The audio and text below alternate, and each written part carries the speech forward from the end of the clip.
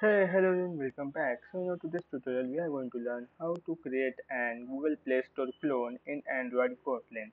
So as you can see, this is your application, and if I click on hamburger icon, we can see this type of side navigation which is same as the Play Store app. And then we are having here the tabs of some categories: home, games, movies, books and music.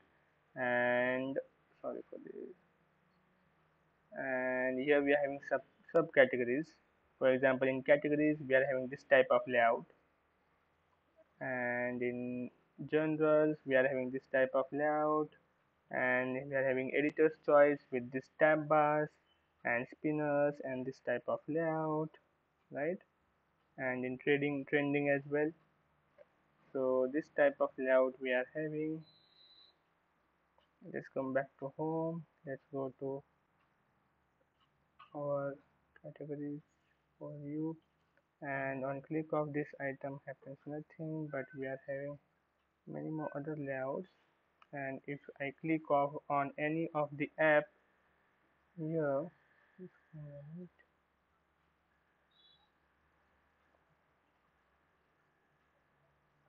as you can see, this type of layout has been created, and on this application has been created by this person whose name is Pushpal Roy. So if I click on any of the app, this type of layout you will get.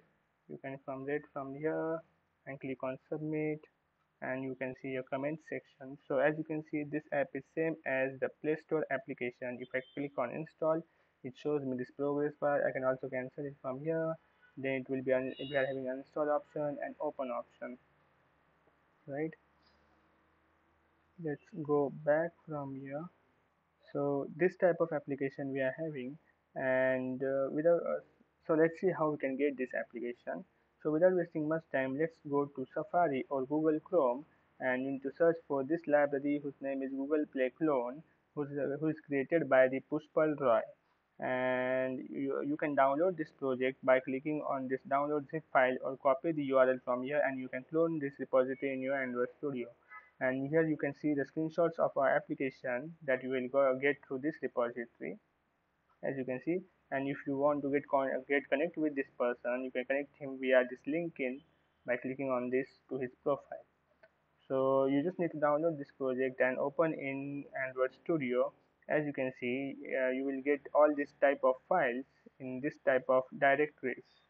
So here are all the UI design which has been created, and here's the source code. You can use this source code for your own new application as a reference, or you can use the same UI design for you.